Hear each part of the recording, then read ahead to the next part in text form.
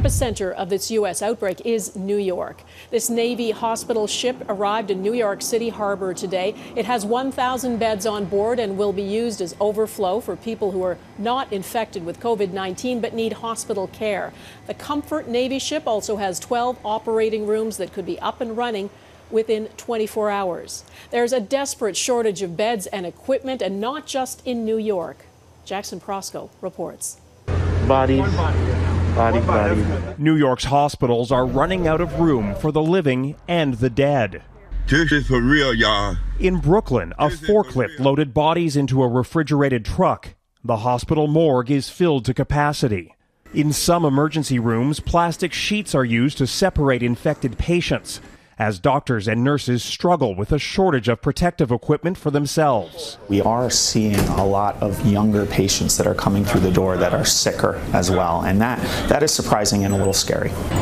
In iconic Central Park, a field hospital is under construction, while at the convention center, thousands of temporary beds await their first patients. COVID-19 has killed more than 250 people in New York State in just 24 hours. There is no American who is immune to this virus. I don't care if you live in Kansas. I don't care if you live in Texas. New York is days away from running out of ventilators. Louisiana only has enough to last for another week. America's public health officials now warn that even the most optimistic scenario is bleak. If we do things together well, almost perfectly, we could get in the range of 100,000 to 200,000 fatalities. Experts say the response has been far from perfect. It's not consistent, it's not uniform across the country, and there are still a lot of people who are not taking this seriously. In Florida, where case numbers have begun to surge, the governor signed an order urging people to stay home, but only in part of the state, while Virginia neared a complete lockdown that won't expire until mid-June. If we don't do everything we can now, we're going to look back and wonder how many more lives we could have saved. In the rush to get medical supplies, there's a new wrinkle. States find themselves bidding against each other and the federal government and private hospitals, all with single suppliers. That's resulting in higher prices at the worst possible time. Dawna? There's such a scarce resource right now. Jackson, thank you. We're all watching closely what's happening in the United States next door to us. It's now the epicenter of the global COVID-19 pandemic, and it's hitting close to home for a lot of Canadians. In Toronto, this country's biggest city, there are now nearly 600 cases. That's still a fraction of what New York City is dealing with, but the two cities are often compared as financial and cultural hubs. So is it possible Toronto could be at the same kind of risk? Jeff Semple went to find out. New York City's healthcare workers have endured hurricanes and 9/11, but say they've never encountered a threat like this. We're fighting for your lives, but we also fighting for our lives too. We are also scared. The epicenter of the U.S. outbreak is watching its COVID-19 cases soar and supplies run out. I need eyewear and I need face masks. I need as many as you can get. And for many Canadians, these scenes are hitting too close to home. This is right across the border.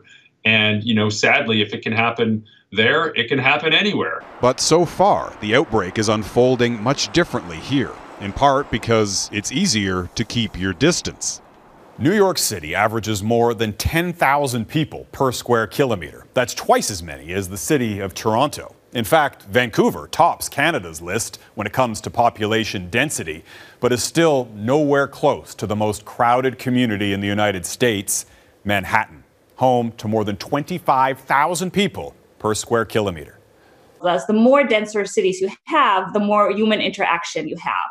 The more people go to the grocery stores, meet in elevators, small places. There's a lot more entertainment options. So that all these factors enhance the spread. And in New York, that problem is compounded by healthcare accessibility and poverty.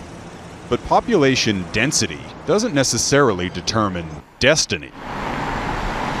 Seoul is twice as crowded as New York, but South Korea has had far more success curtailing the contagion. In part, experts say, because they tested early and often, and so too did Canada. We had a better ability to test people. It wasn't perfect, but it was better than what was happening in many parts of the state. And the result is plain to see. the number of confirmed cases in Ontario compared to New York State. But experts warn our actions this week could make the difference. It really is up to us whether or not we want to take the path of New York City. Jeff Semple, Global News, Toronto.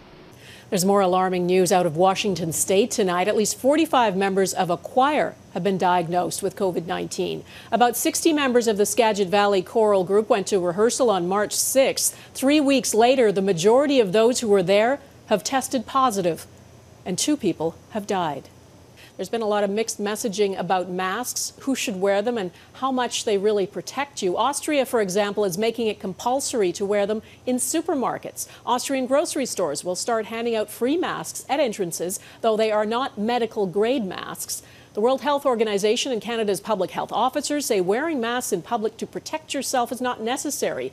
You should be keeping your physical distance from others and washing your hands. Plus, we need to be careful not to waste masks. They should be saved for frontline responders who have direct contact with sick people. Also, if you have any symptoms, you have no business being out in public, mask or no mask. Prince Charles, who tested positive for COVID-19, is now out of self-isolation. The 71-year-old had only mild symptoms and spent 7 days at the royal family's Balmoral estate in Scotland. And the planned date for Tokyo's delayed Summer Olympics has now been revealed. The opening ceremony is now planned for July 23rd, 2021, almost exactly a year after the original date. The Paralympics will begin, if this is all over, on August 24th.